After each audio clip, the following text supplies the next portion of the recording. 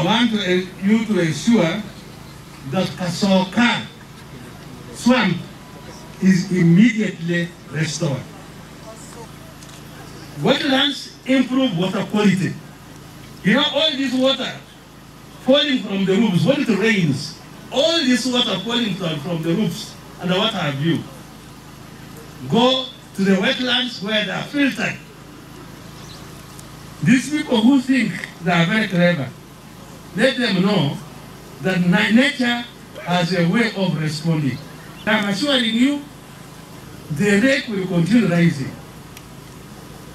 So you want to be safe, keep away from the lake. Last year alone, 50 people were apprehended during the compliance monitoring trips, and 20 convicted in court of law. About 10 people are scattered in all the jails in Uganda.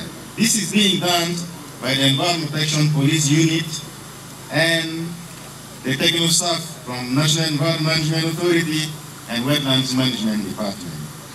We have initiated the cancellation of 330 land titles in wetlands, and we will cover the whole country. In Kampala, when Cabinet issued a directive that titles issued in wetlands has to be cancelled, we have worked with Minister of Land, Housing and Urban Development, Minister of